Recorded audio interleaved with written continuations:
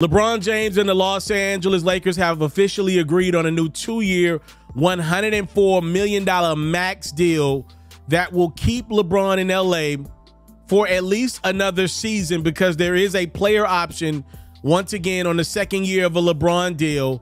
LeBron's going to become just the second player in the NBA to have a no trade clause, joining Bradley Beal. Because LeBron ended up taking the max, the Lakers now have minimum room to add other options to the squad as they now pretty much go above and beyond that second tax apron. And I'm sure you've heard a lot about. LeBron and the Lakers are locking in for at least one more year as LeBron turns 40 in December. So I don't want to sound like a hypocrite. If you watch my video yesterday, number one, I'm appreciative of your love and support. Never forget that, and your time. Number two, if you watch the video, I said LeBron should not take a pay cut. I want to separate two things, right? When I speak about what LeBron should do for the NBA versus what I think LeBron should do with the Lakers, those are two totally different things. When I speak about the NBA, usually I'm speaking about the common viewer, the TV viewer that's watching the product night in, night out of the NBA season. When I speak about Laker fans, I'm talking about the customers that are actually going out and spending their hard-earned money night in, night out of the NBA season. NBA tickets are not cheap. If you try to take your wife and your kids out, I mean, we're talking about $1,200, $1,300, and that's in like the cheapest of markets. So those are two totally different things, because I said LeBron should not be taking pay cuts, because it looks wrong that the biggest player in the sport in the last 20 years will be making less money than Emmanuel Quickly next year to help the biggest franchise in the NBA keep their best player. That's what I said. As the Lakers, though, again, removing the NBA overarching business element in this, the Lakers, though, I feel like are just playing into LeBron's hands too much. The Lakers shouldn't feel like they have to be the team that's held hostage by LeBron.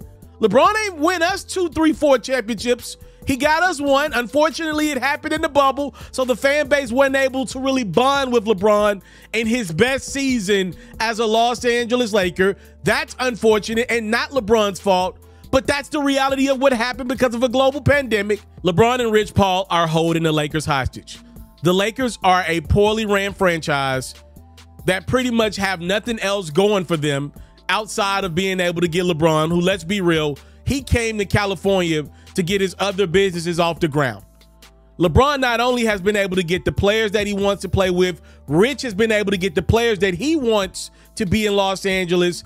Now LeBron's got the coach that he did a podcast with. Hell, it's to the point where LeBron was able to get his son on the Lakers. A lot of us believe if not for Bronny James being LeBron's son, he wouldn't be in the league, let alone getting a guaranteed deal. That's the reality of where the Lakers are and where LeBron's at right now. The fact that LeBron is getting more in his latest deal is shocking to me. The Lakers got eliminated in the first round. They won one playoff game, but now LeBron not only gets another max deal, even though he's not held to the standard of a max player, LeBron now gets a no trade clause, joining only Bradley Beal to have that in the NBA right now. I don't understand why the Lakers are giving more to LeBron's contract when I feel like the Lakers are giving more to what LeBron wants overall. The coach, the son, the agent. I don't get that. That makes no sense to me. If you remember correctly, LeBron wasn't the happiest while he was a Miami Heat between 2010 and 2014. LeBron wanted things in Miami that Pat Riley and company were unwilling to give him, including tickets reportedly for more of his friends, including certain demands that LeBron wanted from a team perspective. LeBron ultimately ended up leaving Miami in favor of going back to the Cleveland Cavaliers.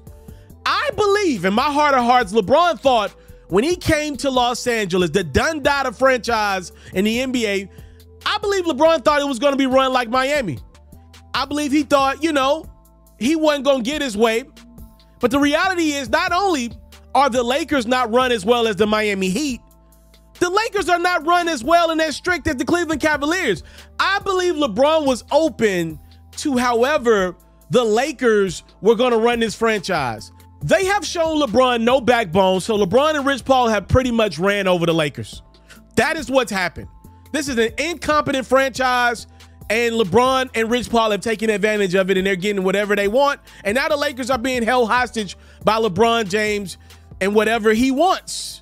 That's what happened. Why in the hell does LeBron get a no-trade clause added to this deal? Why? The Lakers should be thinking about life after LeBron. They should be thinking about trades for LeBron and Anthony Davis. They're doing two things, which you can never do in the NBA if you're trying to win a championship. They're holding on to picks with older veteran star players. LeBron's about to be 40. Anthony Davis is probably 30 going on 40. You can't do that and then in the same token, hold on to your picks, tell me you're going for a championship, but be a bad team. It can't be both. You probably should start this thing over from the jump and build around an Austin Reeves or Rui Hachimura.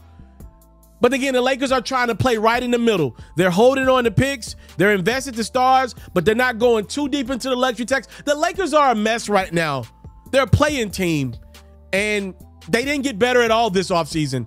And LeBron getting that max deal after reportedly being interested in maybe taking less for Klay Thompson, which I don't even understand that. I still don't get that one. Klay Thompson has been washed for quite some time now.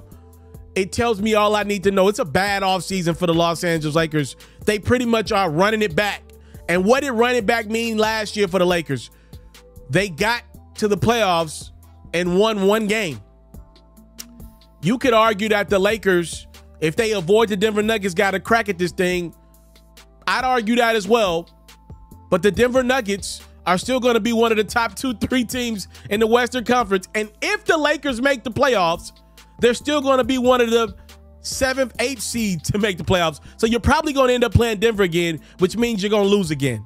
Time, love, and support. It's what your boy never take for granted. I'm out. I have a wild goal for the month of July. I want to post 300 Facebook videos and 300 YouTube videos. I want to work so hard this month that 10,000 people will follow me on my new Instagram account, As Told by Pharaoh. I'm thanking you in advance because I know y'all gonna support your boy.